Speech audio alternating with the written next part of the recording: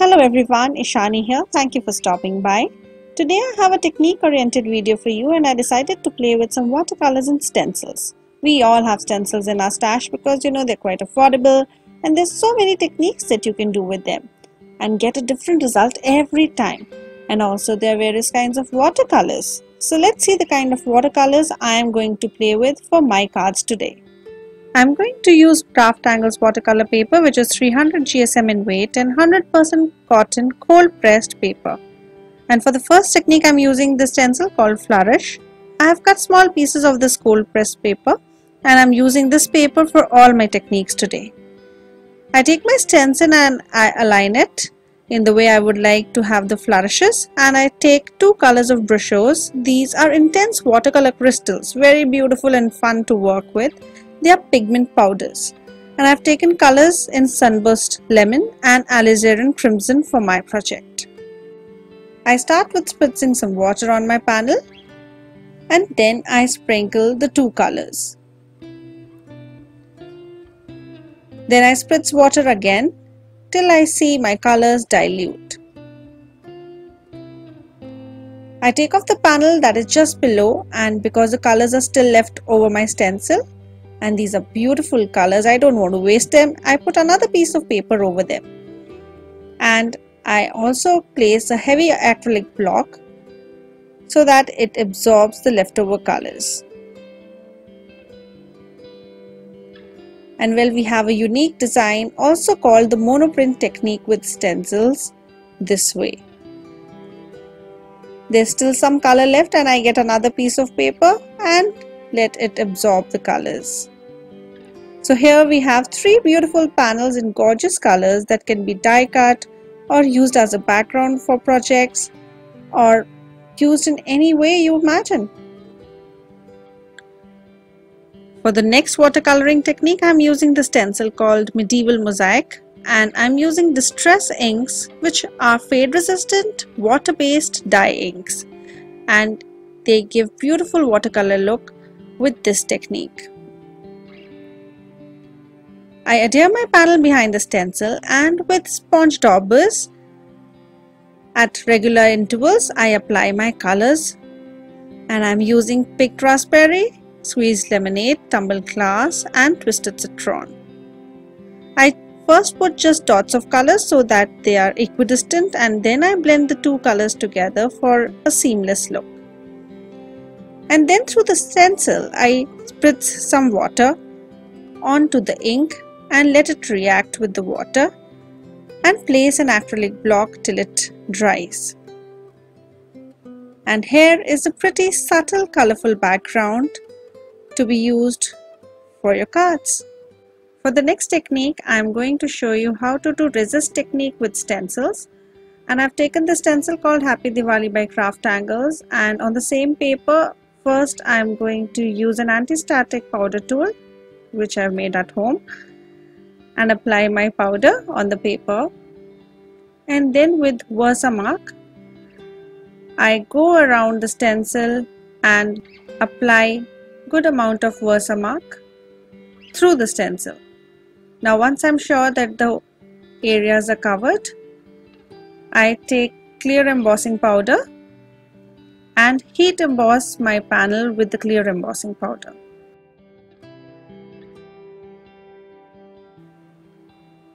Now we have the design of the stencil as clear embossed areas, and these are the areas which will resist the watercolors. And I'm using brochures again for this technique. I have taken Scarlet and Sunburst Lemon. I sprinkle some color and spritz water, and look at the vibrant colors. Doesn't it look like a rangoli to you?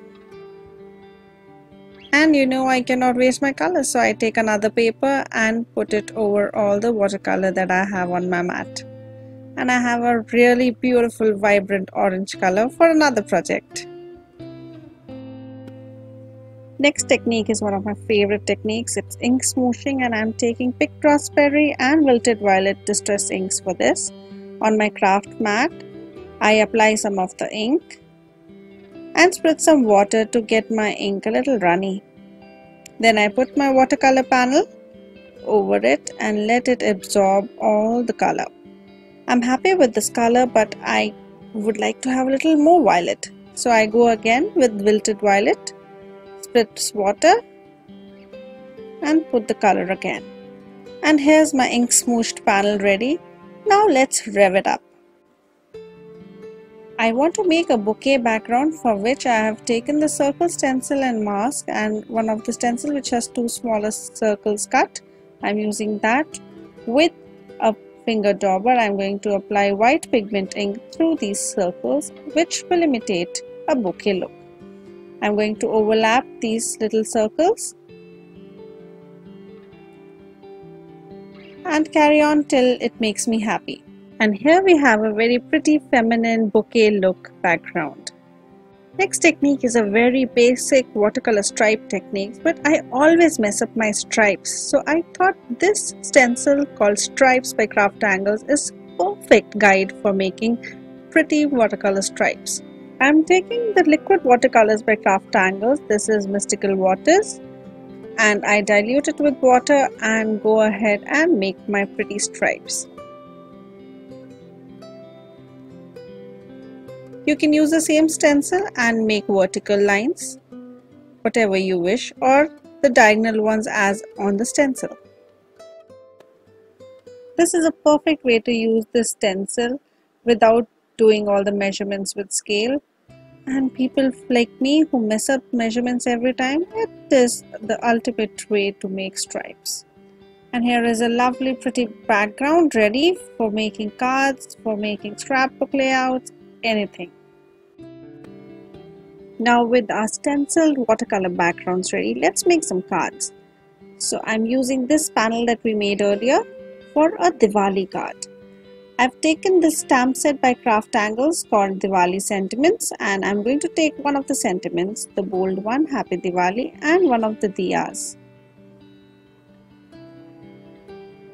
I'm using stamping platform. You can use a normal acrylic block and stamp the sentiment and the diya. I'm using VersaFine ink in onyx black, and I'm going to heat emboss it with clear embossing powder.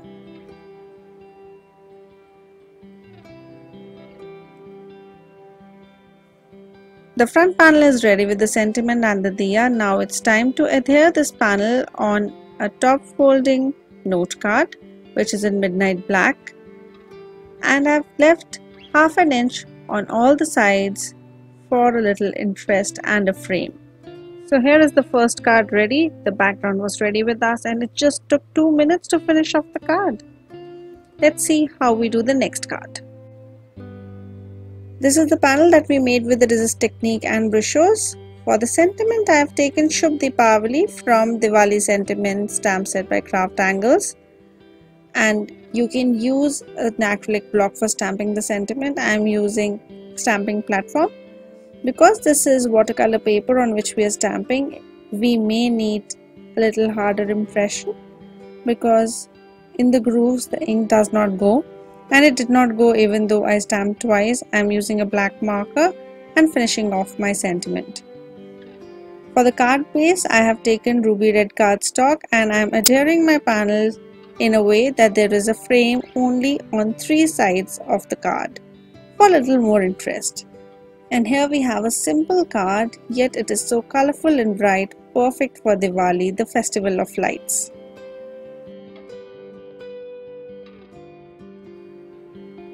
For the next card, let's use the stripe background that we made. I have taken vellum paper by Craft Angles, and I'm taking a lotus from the stamp set called Hello Lovely. I take Versamark and stamp on the vellum paper, which I have already treated with anti-static powder. I use a gold embossing powder and heat emboss my lotus. Then I fussy cut it around, leaving a little edge of vellum. For the sentiment of the card, I have taken a black strip and have a beautiful day stamp from the same stamp set, Hello Lovely. I stamp it with Versamark ink and heat emboss it with gold embossing powder. I trim off the black strip, and here's my sentiment ready. Now it's time to assemble the card. I adhere my striped background on A2 size top folding note card. Then with foam tape I adhere my sentiment, and I've taken double-sided tape for adhering my lotus. And here is a simple and pretty floral card with little touch of gold and simplicity of watercolors in the background. For the last card I am using the bouquet background that we made, and please remember to use anti-static powder. I used it every time and I forgot where it needed the most. So I stamped happy from the Everyday Sentiment stamp set with Versamark, and I've put white embossing powder over it, and white embossing powder is everywhere and it takes time to take it off. I use heat tool and set it, and I'm stamping birthday with the black ink. To assemble the card I'm taking a black paper which will be used just behind my bouquet panel.